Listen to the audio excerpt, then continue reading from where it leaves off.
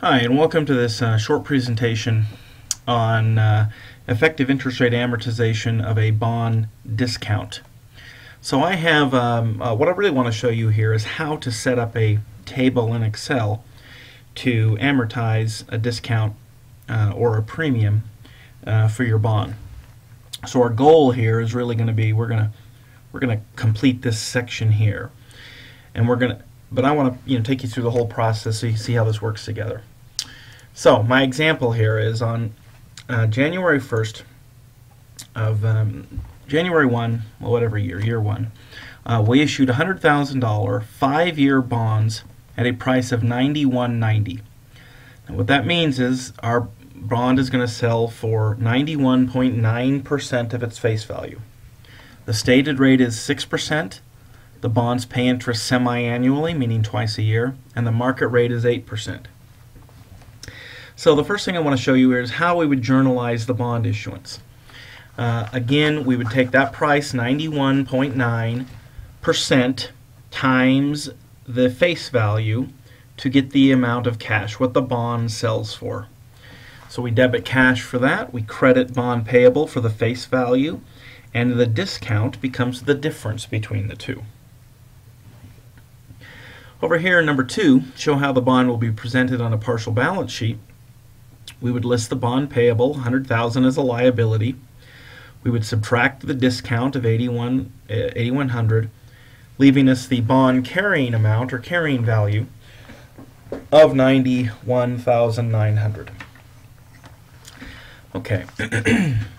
Then what is very typical in a homework problem or test problem is that we'd like you to journalize the interest payments. But this becomes kind of complicated without first creating an effective interest rate table.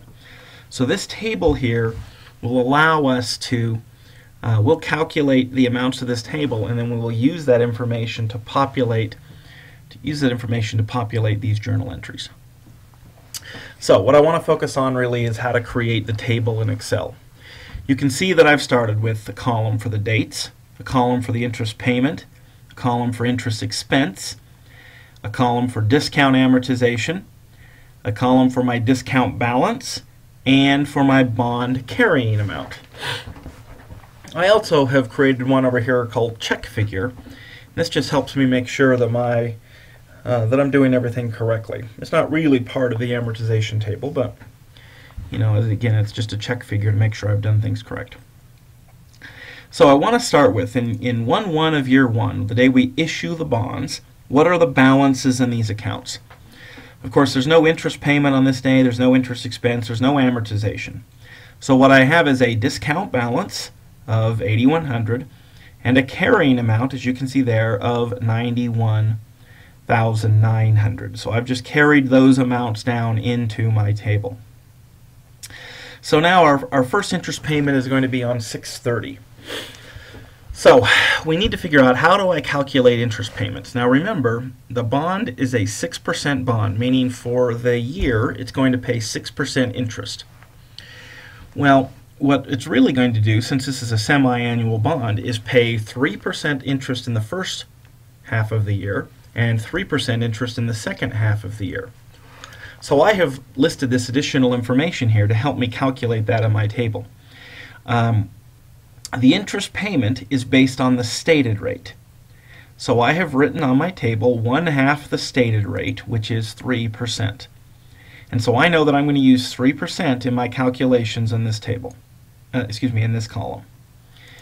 The interest expense is based on the market rate. So again, the market rate is 8. Half the market rate is 4, and so this column is going to use 4%. So to calculate my interest payment, I'm going to take my half the stated rate of 3% times the bond face value of $100,000, and that's going to leave me $3,000 in interest payment. That is going to be the same interest payment in December. Oops. Darn it. Did not want to do that. Alright, that's what I'm trying to get to. So I can copy that down, and in fact I can copy that all the way through year 5. Now if you look at my formula, you can see that I have the dollar signs in there, meaning that I have made these cells an absolute reference. They will not move. If you're, depending on how well you know Excel, you know that I have, by putting those dollar signs in there, I have kept those cells constant. Okay, now let's move over to my interest expense. Interest expense is calculated by taking the carrying amount of the bond times 1/2 the market rate. And again, I don't want the market rate to change, so I'm going to make those dollar signs. And so my interest expense is $36.76. My discount amortization is the difference between these two columns. So I'm going to take my interest expense minus my interest payment, and I'm going to amortize at $676. Now, do I want my discount balance to increase or decrease over the life of the bond? I want it to decrease, and so in order to do that, I'm going to take that balance and subtract my discount amortization. And so now I am reducing the balance of my discount. The bond carrying amount is just the opposite. I want the carrying amount to increase to the face value of the bond. So I'm going to take that beginning amount and I'm going to add to it the amount of amortization. So I now have a new bond carrying amount. If I want to check that to see, because the carrying amount and the discount balance should always add to the face value, and I can see that it does. Alright, now that I've done that, I can just copy. I have formulas in for all of these. I can just copy that down right to the very end. And again, if I want to check it, I can see that it all balances. Now you notice I have one tiny problem here. I want the discount to go to 0. In this case it went to -16, meaning that I have just some little rounding problem. I want the carrying amount to grow to the face value, and here it went too much.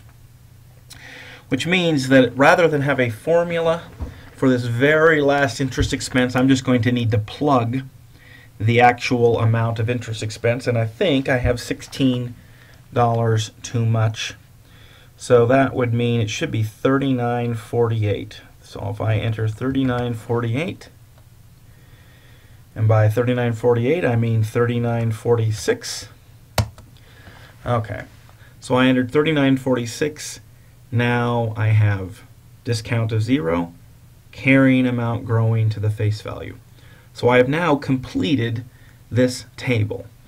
Again, the purpose of the table is to help us journalize this information. So let's now go and journalize these random dates by using the information on the table. So the first one says journalize the interest payment on June 30th of year 1. So June 30th of year 1. What is the amount of my interest expense? It is $3,676. What is the amount of my discount amortization? It is $676. What is the amount of my interest payment?